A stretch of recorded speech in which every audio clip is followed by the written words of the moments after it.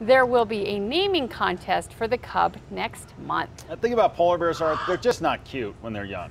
Oh, I know, they're awful. Yeah, it's just awful looking. It's I still like them when they're adults. They're my favorite. Oh, they're amazing. They really are. They're up I there love with, ours here at the zoo. They pace. Yes. And pace. They're stunning, And pace. actually. Stunning animals. Right up there with the cute factor. We're up there with otters and koala bears. Really, it's the. No, I disagree. Oh, Sorry. okay, great.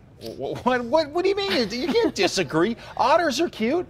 No, not really.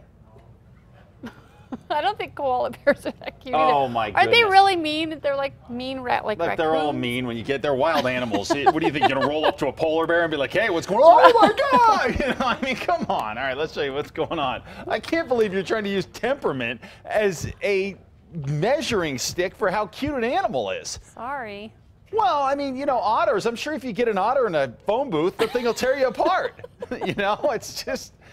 All these things are tough. They're wild animals. I'm just figuring.